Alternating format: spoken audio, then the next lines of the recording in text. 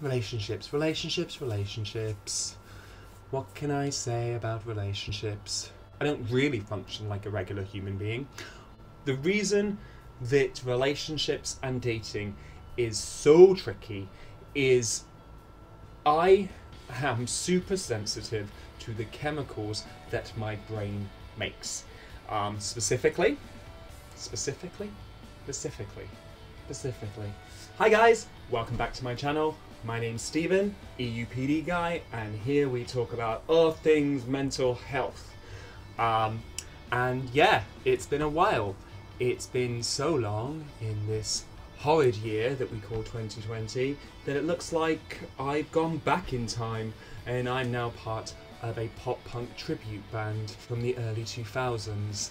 So I look like this because, well, the hair is just like a lockdown haircut that really grew out and now I don't want to cut it. However, the horrible face pubes is for a Beyond the Depths thing, which is something that's kept me incredibly busy over the past few months, which has been amazing. So that's why, one of the reasons why I've not been so regular on this channel, because that's taken up a lot of my creative time. But I did promise that if I got to 350 subscribers, I would upload a video, and here we are at 350 subscribers, and here comes a video. And I asked you guys what you wanted to hear about. I was really hoping you were going to pick Crazy Ex-Girlfriend. I mean, I'll do that video, like, maybe this year. But, yeah, no, you didn't. You picked dating. Which is a choice. You have come here to ask a 35-year-old single gay man with mental health issues about dating. So, some semblance of structure. Not that I really do structure. I think I'm going to talk about, first of all, why dating is tricky for me as somebody with borderline personality disorder. I'm going to talk about some of the situations I found myself in previous relationships before I realised that I had borderline personality disorder, which is the real danger zone as far as I'm concerned, and then kind of like what life is like after. Spoiler, not much better. Anyway, so for me, the reason that relationships and dating is so tricky is I am super sensitive to the chemicals that my brain makes. The one that gives me the most grief is oxytocin. So for those of you that don't know necessarily what that means, it is the attachment chemical, and mothers will produce it once they've had a baby. You produce it when you meet somebody new in a romantic situation. You can produce it with friends, you can produce it whenever you make physical contact with somebody. So for me, this chemical is incredibly... I don't know if it's that I don't produce enough of it, so when I do produce it, I just can't function like a regular human being. I don't really function like a regular human being, but I really, really struggle with functioning like a regular human being when this chemical is at play. And the other danger is when I do produce this chemical, in a weird way, it kind of becomes addictive and infectious to the other person in certain situations as well. More sort of in-depth talking about what's going on there will be, hopefully I'll get this card right, in my video about trauma bonding and authentic bonding. So that's why now I'm aware of all this stuff, because it took me until I was like 33 to really understand this. I have to be super careful. But the worrying thing is, the reality is that I spent a good 12, 13 years in romantic situations, and longer than that, 15 years in romantic situations, and had no awareness that this was going on. I just thought this was normal human experiences, or that I was just broken and there was something wrong with me that I didn't understand. So either way, not great. So looking back at some past relationships, which it's interesting that people chose dating to be the topic of this video, because they've been toxic, abusive, codependent, and yeah, just not fun really. But as I said, a lot of what my previous relationships have been, I have covered in authentic bonding versus trauma bonding. But just to like quickly recap, when you bond through trauma response, you're not bonding authentically, because, and this is incredibly risky for people with borderline personality disorder, because you will throw away everything you care about and everything you feel you are and all the things that are important to you just to keep somebody in your life. And you have a core belief that being with somebody who is bad for you or being in a relationship that is toxic is better than being alone, which, coming out of the other side of that thinking, I can absolutely assure you this is not the case.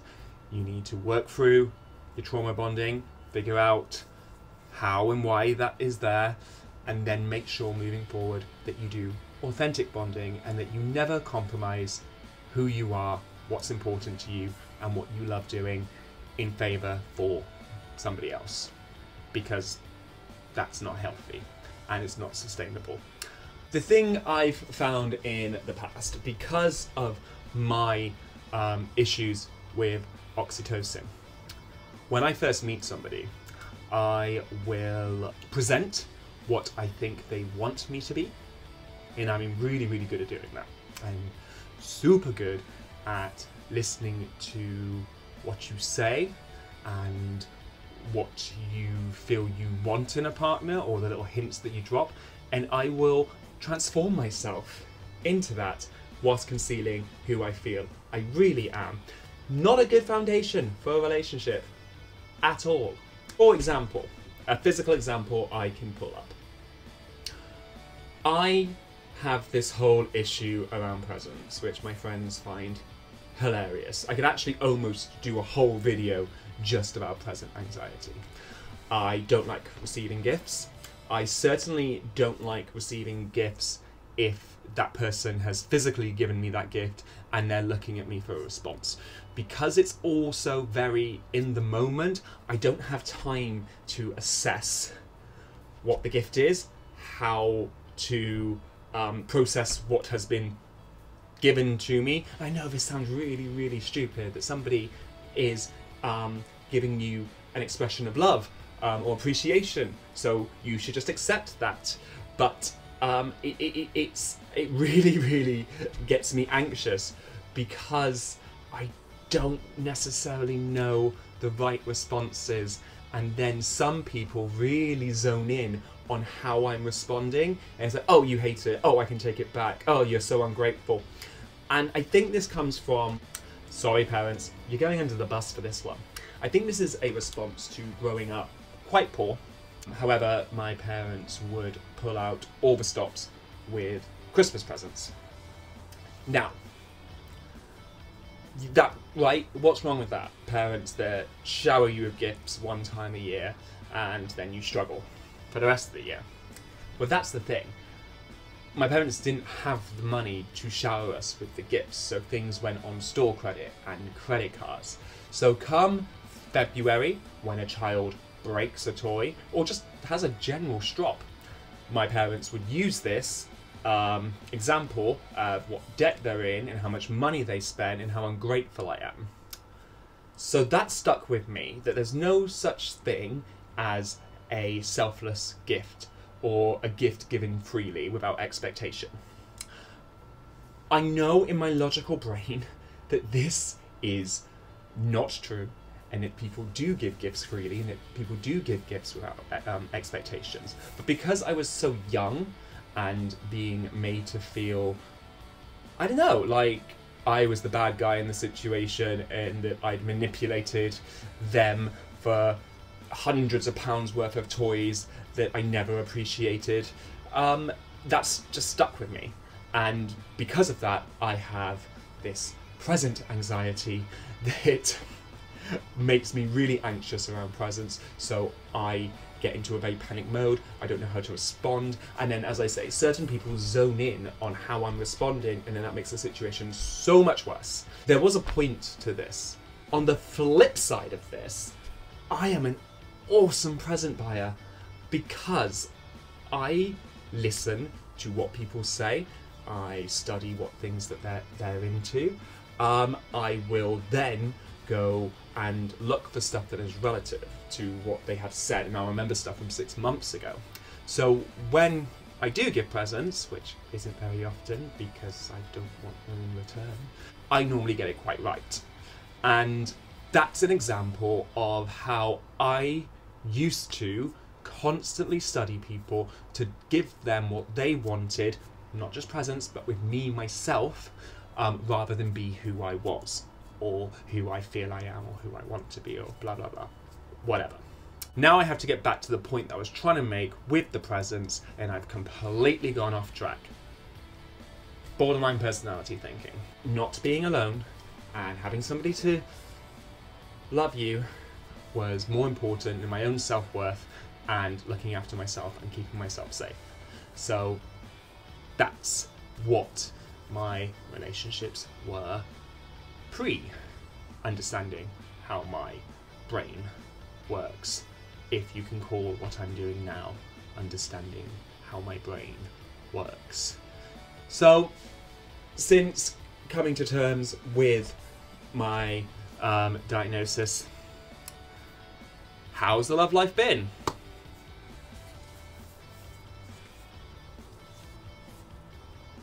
Dry. Very dry.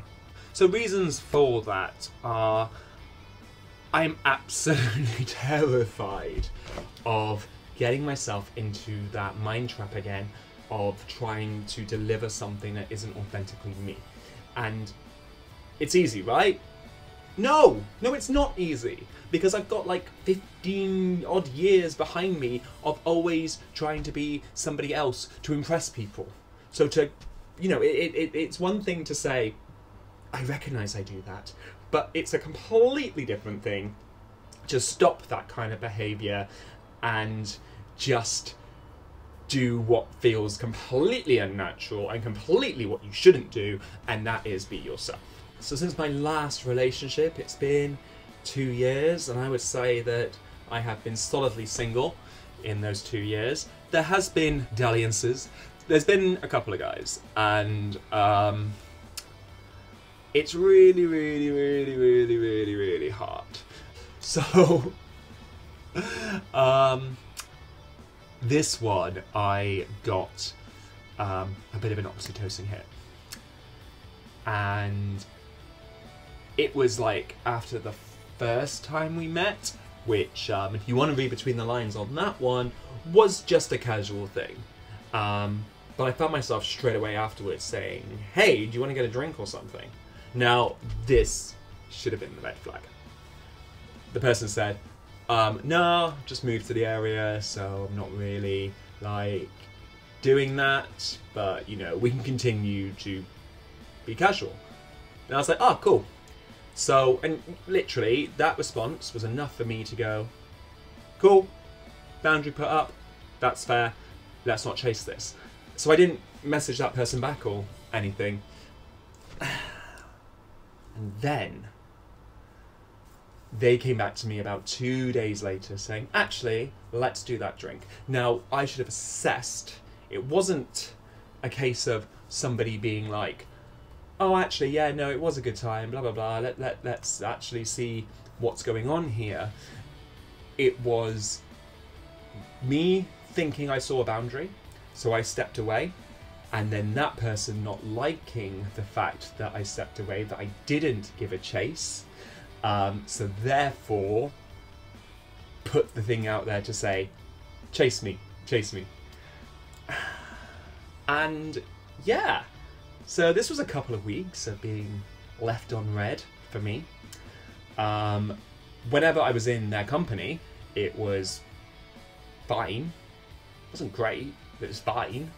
But it was all the other stuff. So the messaging, sometimes it was like really thick and fast, and then other times it could go nearly 24 hours of being left on red, which again, not a big deal, but when you're having the oxytocin hits and how you respond to people emotionally,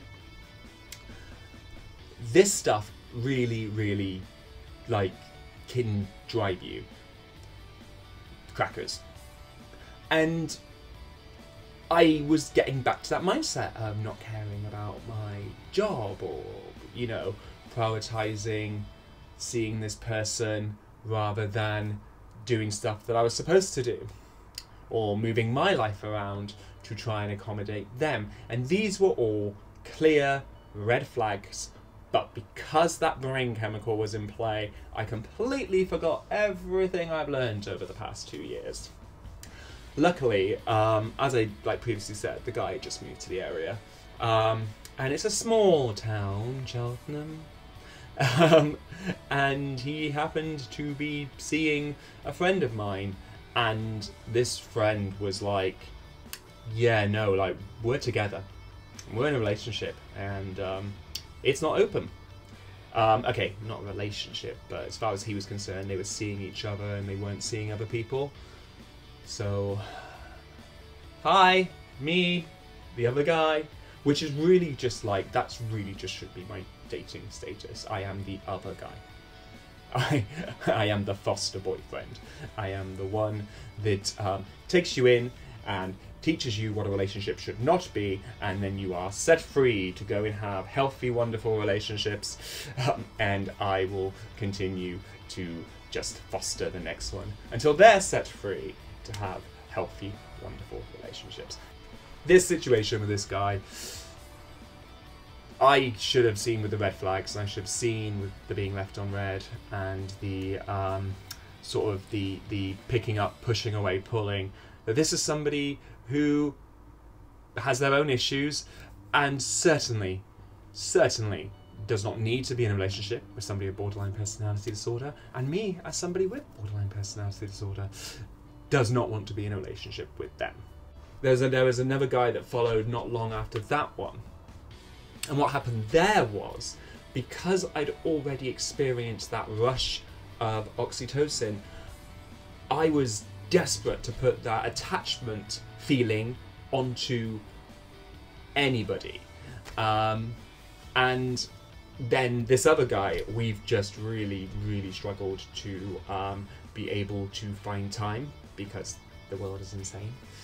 And in the UK, areas are being locked down in different degrees to other areas, because COVID-19 is still a real big issue over here.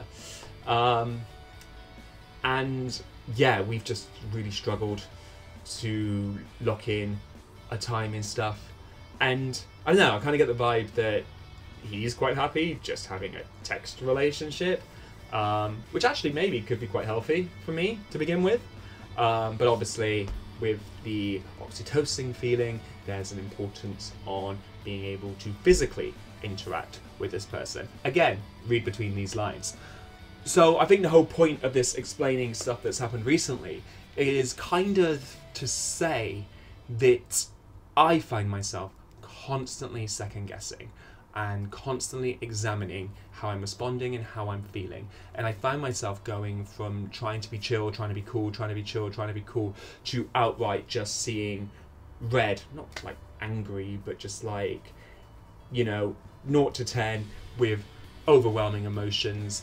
And, you know, somebody that 3 weeks ago I didn't even know existed can cause me to actually have to shut down for a day to cope with all the extreme feelings that I've been feeling. But when do you say to somebody you've just met, oh, by the way, I have mental health conditions, to which most people are like, yeah, so do I. Like, mine's very tied up in romantic situations and relationships, and I'll be dragging you into this. And Yeah, and everyone's always the same. Like, oh, it's fine, we'll work through it, we can figure it out, blah blah blah. And we never figure it out, which is totally fine, because it's not on them to figure out. But I guess, at what point am I forward and open and honest about the fact that a lot of my triggers, I would say, are tied up in what we're doing?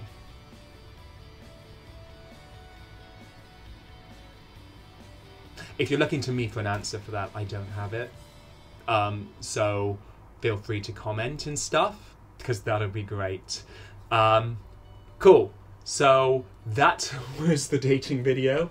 I don't think it was helpful, and I think I just rambled into a camera for a good few minutes. But, you know, I always get such an overwhelming response from you guys, so I figured at least I should do the thing you asked me to do, even though I don't feel I have any qualifications or any part in actually being educated on talking about this stuff. But here you go. I will try my best to make sure that I keep up with this channel, because it is important for me. It's not just about how lovely you guys are, and I'm incredibly grateful for that. But this is kind of a room and space for me to vent, and people offer ideas and stuff, and that gives me stuff to think about as well, which is all great. And often after I've done one of these videos, I'm quite reflective, and yeah, it's good stuff. It's good stuff, even if I do feel I've just spoken garbage for 20 minutes. Until next time, bye guys.